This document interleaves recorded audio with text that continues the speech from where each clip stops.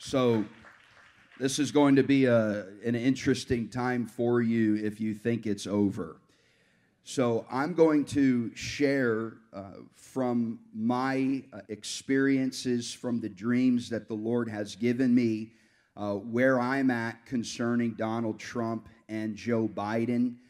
These are some things that I know could be offensive.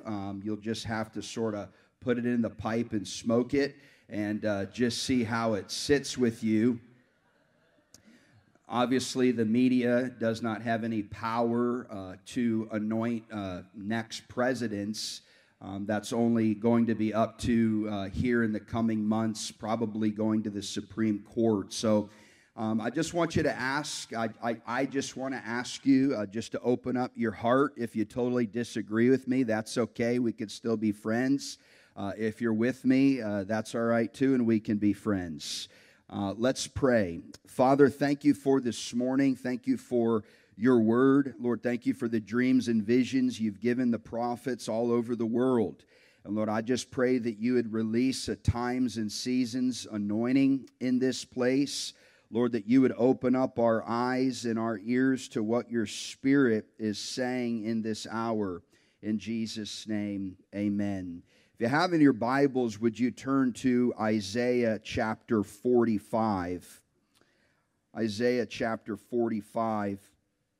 Now, I'm not going to assume anything this morning about what you know or you don't know surrounding the presidency of Donald Trump. There was a prophecy that was given around 2008 by a prophet named Kim Clement. And he described a man that would arise in America like Cyrus. And so just briefly to give you a background on Cyrus, Cyrus was the leader of the Persians, and they overthrew the Babylonian Empire that had overthrown the Jews in Jerusalem. And so the Babylonians came, and then the Persians came. And there was a prophecy that Isaiah had given where he calls out the Persians by name and mentions Cyrus. And so here in Isaiah 45, Isaiah is prophesying hundreds of years before this actually happens, okay? So Isaiah 45, thus says the Lord to Cyrus, his anointed, whom I have taken by the right hand to subdue nations before him and to loose the loins of kings, to open doors before him so that gates will not be shut. I will go before you and make you the rough places smooth, and I will shatter the doors of bronze and cut through their iron bars. And I will give you the treasures of darkness and hidden wealth of secret places, in order that you may know that it is I, the Lord, the God of Israel, who calls you by your name. For the sake of Jacob my servant and Israel my chosen one, I have called you by your name. I have given you a title of honor, though you have not known me. Though you have not known me. It's interesting that it opens up and says, thus says the Lord to Cyrus, his anointed. Thus says the Lord to his anointed, but did you hear what it just said? He does not know me. Can the Lord anoint people in the earth for his purposes that do not know him?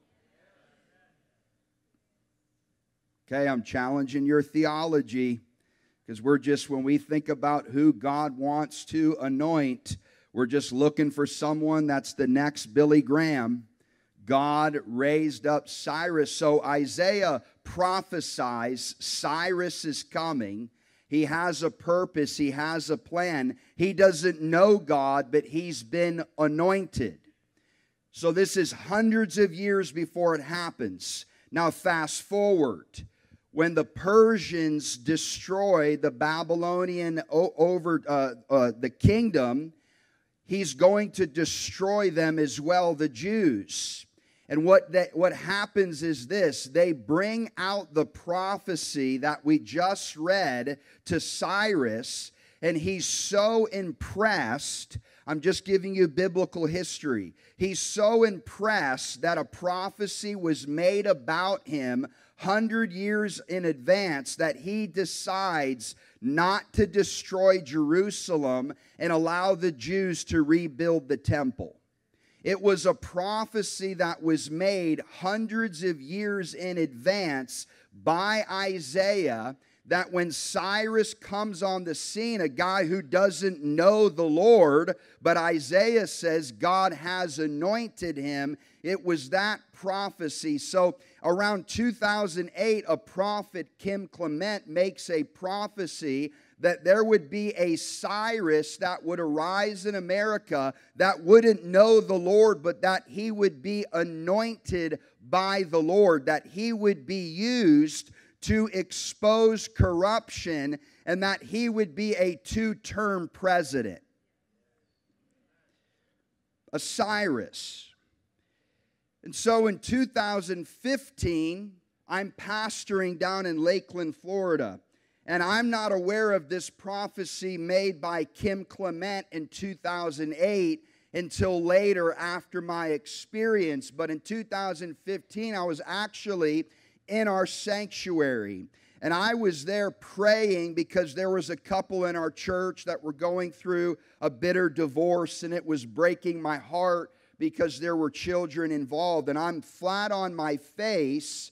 And as many of you know, during that summer season of 2015, there was the Republican nominees there's about 15 of them at the time that were trying to get the nomination to run against Hillary Clinton.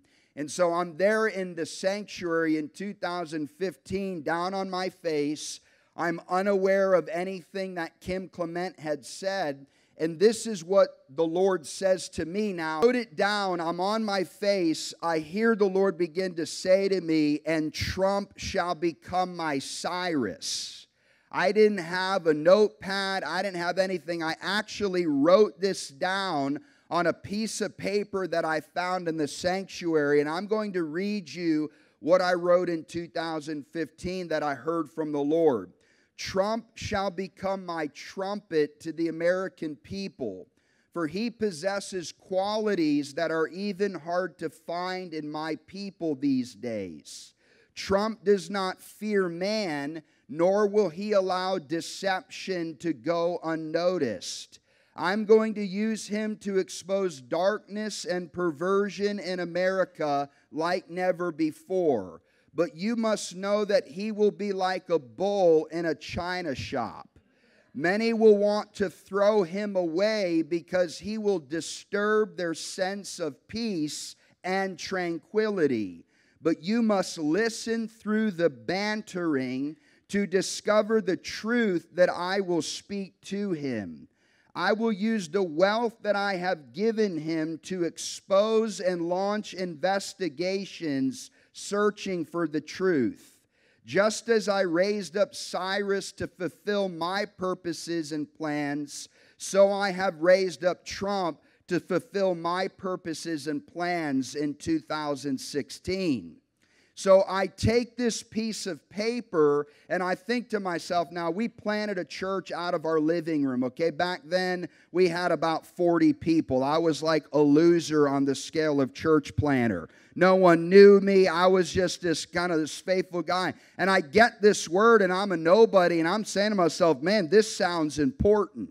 So I contacted a famous person I knew and said, hey, I think that this needs to get out to people so that they might recognize, hey, you might not like this guy's tweets, you might not like his personality, but just like Cyrus, who didn't know the Lord and God anointed him, I actually believe God revealed to me that he anointed this guy and he's actually going to win the 2016 election. That was probably one of the worst emails or worst ideas I ever had.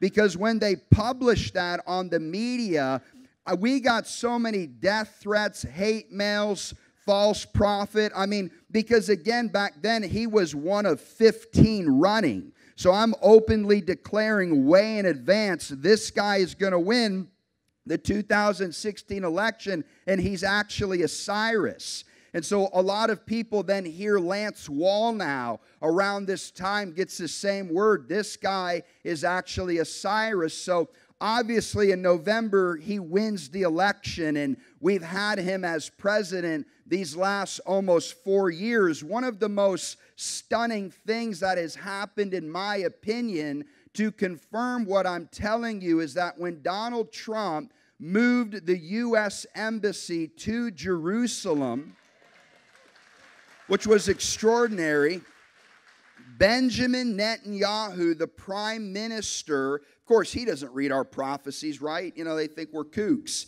They come out and they hand Donald Trump a golden coin with the face of Cyrus on it. The Jewish people in Israel hand Donald Trump as he does this action. And again, they're recognizing, even not even knowing Jesus Christ as Messiah, they're recognizing Donald Trump was the 45th president of the United States. And we literally just read Isaiah 45 on Cyrus. There's a direct correlation between the two. And so they present him as Cyrus to the nation. And so here's a couple of things that I want to mention to you. Is this okay? Just giving you some prophetic perspective of my journey of what's happening. So right before he's elected there in November, as he's on the campaign trail, he has a meeting, and I'm talking about the first time he won, in Orlando. This is documented. In Orlando, he has a meeting with church leaders.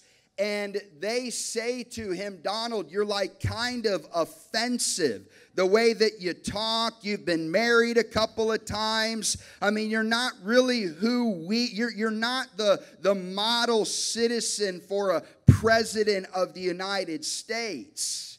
And he looks at this group of church leaders, and I'm going to quote to you what he said. He says to them, you have lost your voice, and you have been stripped of your power. Vote for me, and I'll get you both back. I just quoted it to you. Donald Trump confronts a bunch of church leaders who thinks he's too loud, and in essence, he's asking them, where's your voice? Dietrich Bonhoeffer. Silence in the face of evil is evil itself, and God will not hold you guiltless. Not to speak is to speak. Not to act is to act. Pastors who stay out of the fight agree with evil. Could God have raised up Donald Trump as a trumpet? Could he have raised him up in a package that most of the American church was never going to accept? What was his past? Was the way that he operates, was it always intentional? Was it always a test to see if we could truly discern if we've been delivered from a religious spirit or not? Because the problem is, if you have a problem with Donald Trump, you're going to have a problem with almost every Bible character in the Word of God. If you met them, there would be things about them that you would reject unless you recognize that God has anointed them for a specific person. Now the question is, when Donald Trump said that, you've been stripped of your power, you've lost your voice, was he pandering for votes? Because people during election cycles would say, yeah, they're just pandering, they're bantering with, certain sects, S-E-C-T-S, sects of people so that, they can get their vote, and they're really, what was he pandering votes? Well, let's see. When he wins the presidency on May 4th, 2017, at a National Day of Prayer event, this is what he says on record to the church. We will not allow people of faith to be targeted, bullied, or silenced anymore. We are giving our churches their voice back. So he wins re-election in 2016. In 2017, in the prayer garden at the White House, this is what he says: we will not allow people of faith to be targeted, bullied, or silenced anymore. We are giving our churches their voice back. Then if you move forward, for the sake of time, I'm just moving through some of my notes here. On January 19th, 2018, President Trump and Vice President Pence became the first presidential team in history to address the March for Life rally in history. Donald J. Trump is the first president in the history of the United States that showed up in Washington, D.C.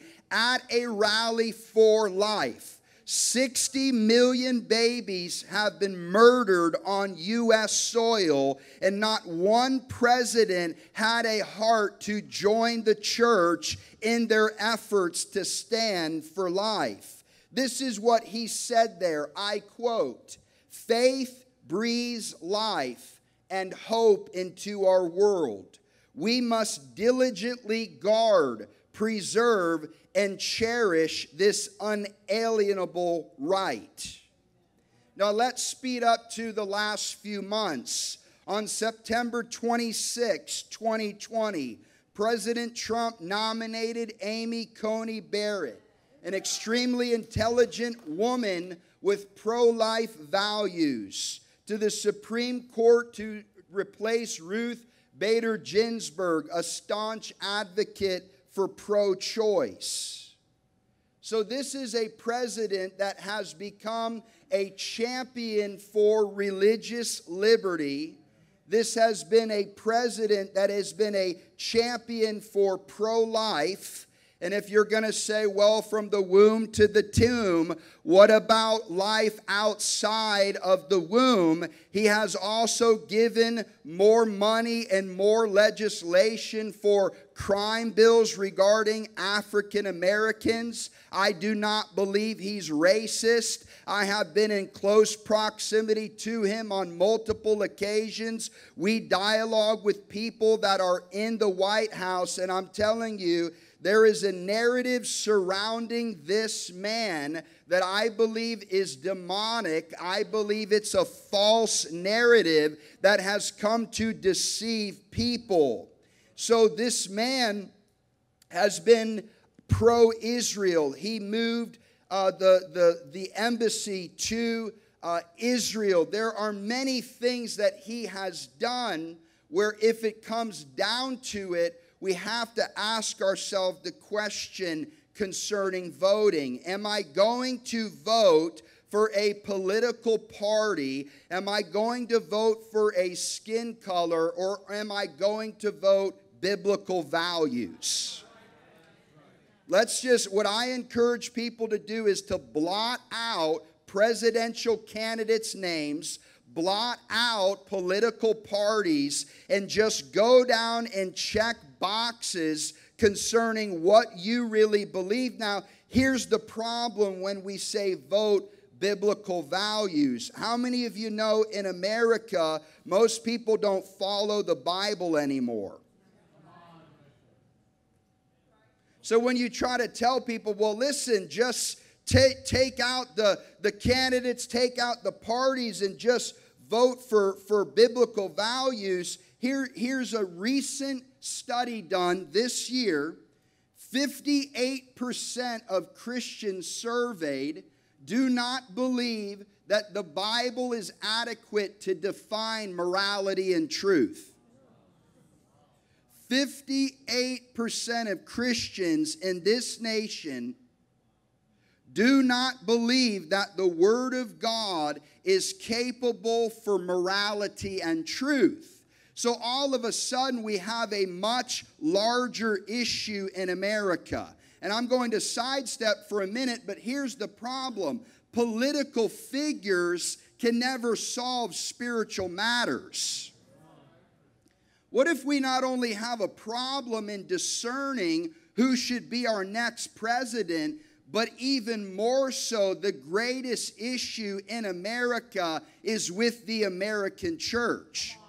What if actually what happens in society is a reflection of what's happening in the church? Quiet in here.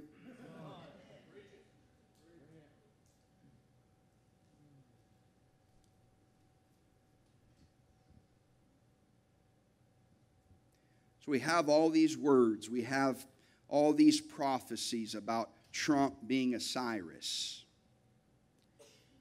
And then we go into this year and we have Joe Biden that wins the nomination to run for the Democratic ticket. And he picks Kamala Harris as his running mate, who has a 100% record that throughout her entire political career, she has always voted. And 100 days, he says, of office, he will enact the Equality Act. The Equality Act has been passed as a bill through the House, but it's not been passed as law by the Senate. And when the Equality Act, if it gets through, here's what will happen. How many of you have children? How many of you have young children? Under the Equality Act, under a Biden presidency, if your 8-year-old girl wants to become a boy, there's nothing you can do about it. They want to have surgery. They want to become a transgender. Your rights as a parent are going to be stripped away. Just look it up online. I'm not trying to scare you. I'm not trying to intimidate you. I'm just trying to tell you of a totally anti-biblical, demonic agenda that's been published in America. Are you a business owner and a Christian? Are you a principal at a Christian school? Under the Equality Act, you can no longer use your religious views for why you cannot hire a homosexual or a lesbian. If a homosexual, a lesbian, a transgender wants to come to your workplace, they want to teach at a Christian school, you can no longer say, well, we're Christian here, I can't hire you. Any pastors and leaders here?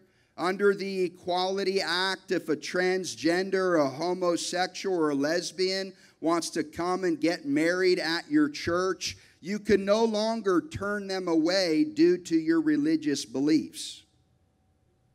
Anybody ever heard? You guys are looking at me like, huh? Like this is real. I'm not making this up. And within the first 100 days of his office, this is what's going to happen. So this is not this morning. I know I'm landing the plane. I'm not trying to pit one against the other. What I'm trying to get to this morning is this guiding your life or not? Are you a disciple of Jesus Christ or not? Are you a fan who follows your feelings, or are you a follower who will submit to the Word of God? Do you serve a God of your imagination? What the culture tells you, Or do you serve the God of the Bible? So the Pew Research Center, in their studies after the recent election, past week, surveyed Christians. Who did you vote for? 54% voted for Trump, 46% voted for Biden.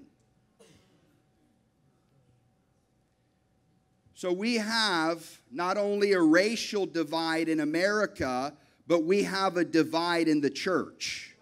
We literally have a 50-50 split in America concerning whether you want to follow the God of the Bible or whether you want to follow the God of your imagination. How many of you know Lance Wallnau? Lance wrote a book that was published in October, and I'm going to read you what he wrote.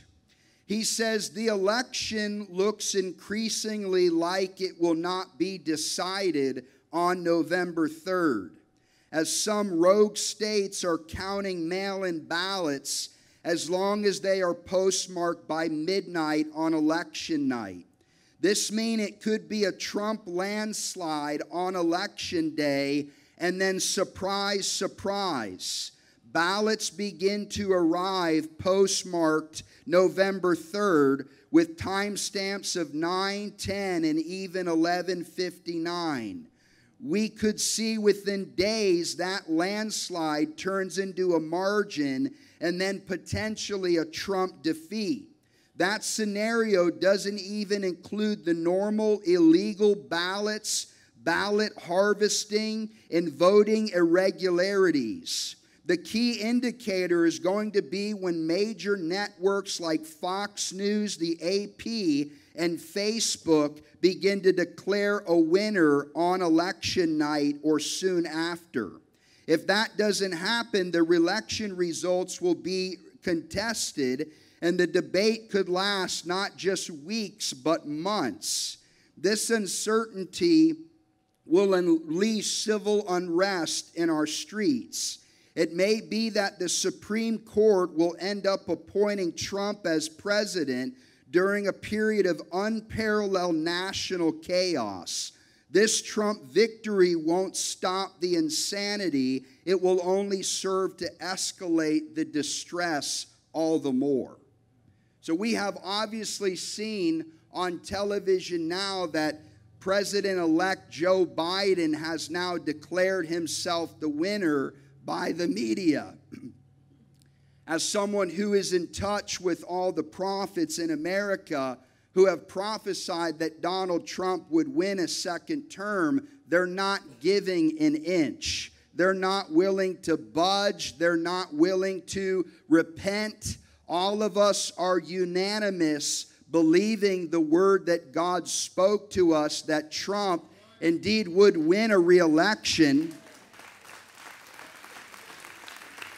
And that what's happening right now is the false prophets of the media are literally cutting themselves. They're dancing in the street and they're shouting.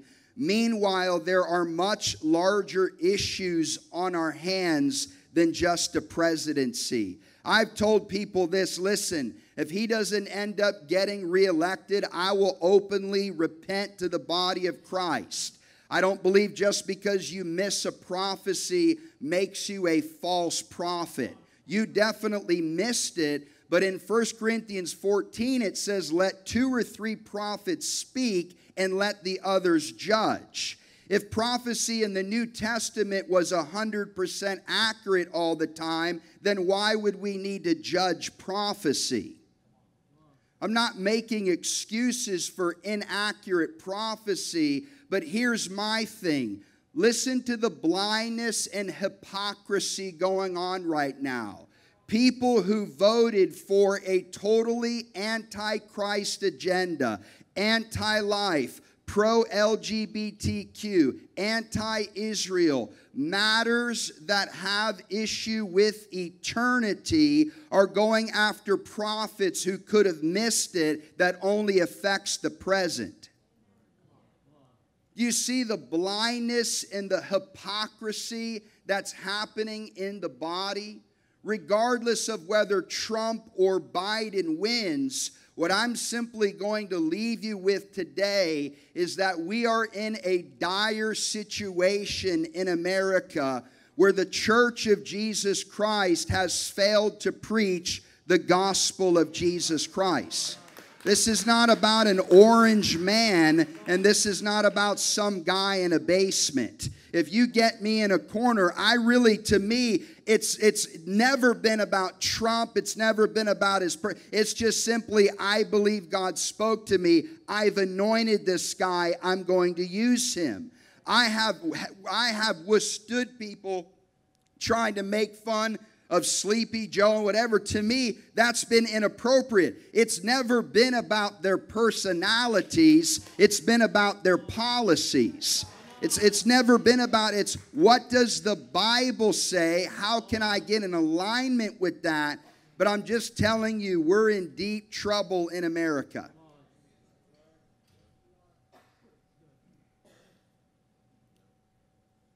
January 1, the 3rd actually of this year, I went on Sid Roth at Supernatural.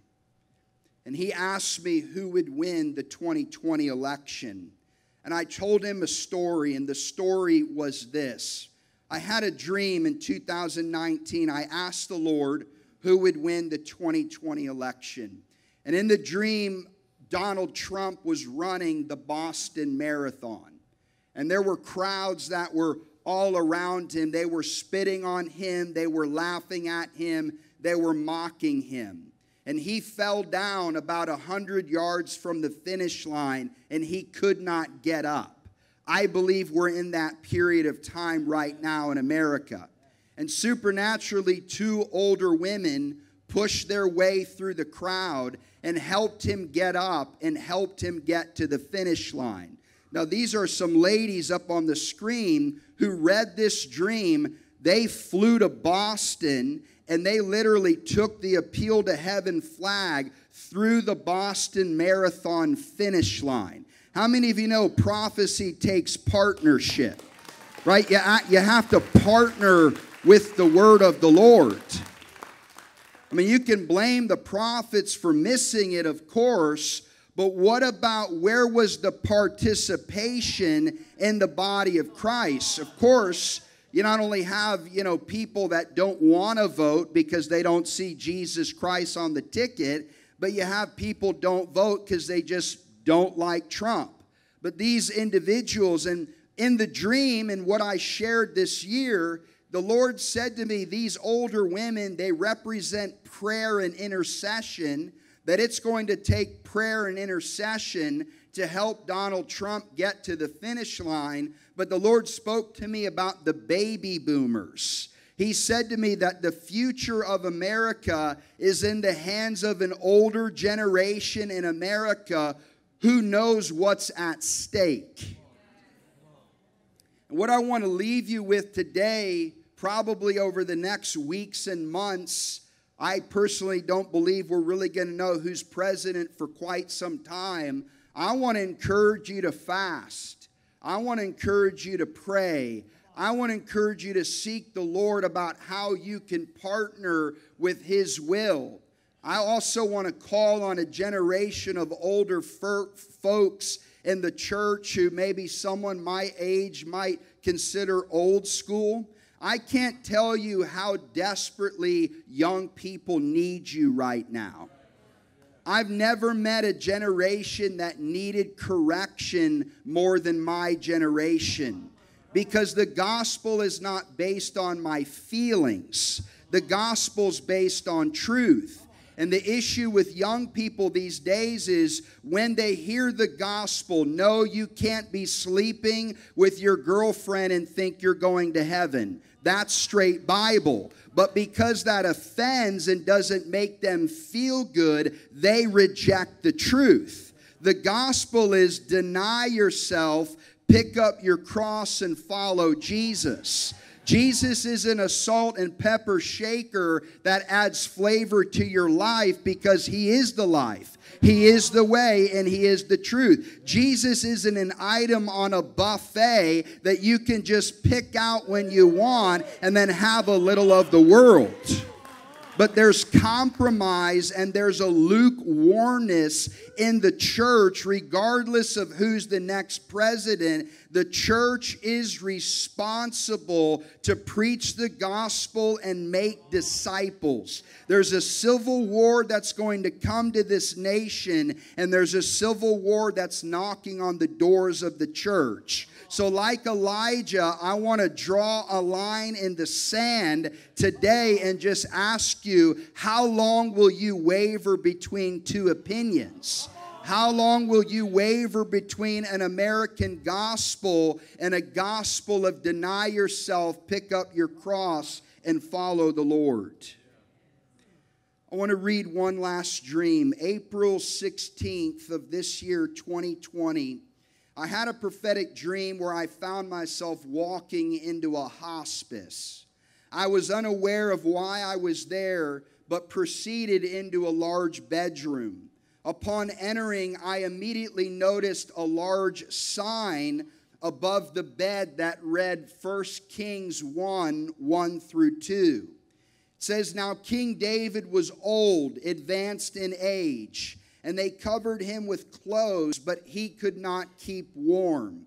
So his servants said to him, 'Let them seek a young virgin for my lord the king, and let her attend the king and become his nurse, and let her lie in your bosom, that my lord the king may keep warm.'"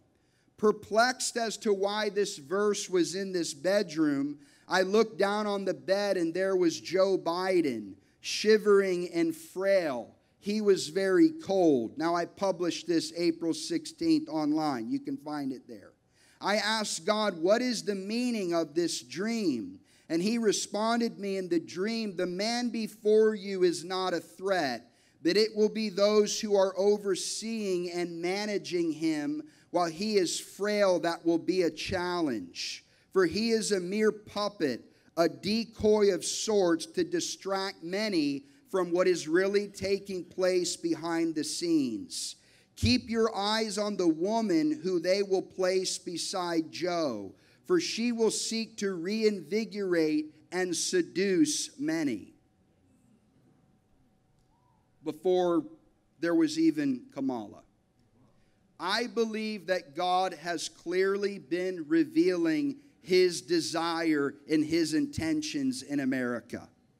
Now, whether we as the people of God choose to partner with that, we'll have to work it out.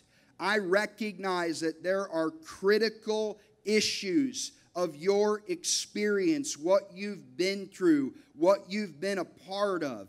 I've often told people that I am not a Trump worshiper. I have been just as much in trouble in the Donald Trump camp because I refuse to condone his sin. I don't believe that he's some superstar saint, but I did believe that God anointed him, and I do believe that he best represents biblical values. But I'm also not here to demonize people. I'm also not here to try to get you to vote one way or the other, because obviously we already voted. What I want to say to you just days after the election is, let's consider our ways. Let's get in the place of prayer and ask the Lord, am I a disciple of Jesus Christ? Am I living my life on biblical principles? Have I bought into a culture of feelings that will lead me astray, or have I made my life on the rock-solid foundation of Jesus Christ? Will you bow your heads with me? Father, we want to thank you for this opportunity this morning to hear what your word has to say, to hear some dreams and visions concerning where we're at as a nation. God, I want to pray your kingdom come and your will be done on earth as it is in heaven. Lord, I want to say that political figures will never heal spiritual matters. God, there are deep underlying spiritual issues in our nation that the only answer for them is the people of God.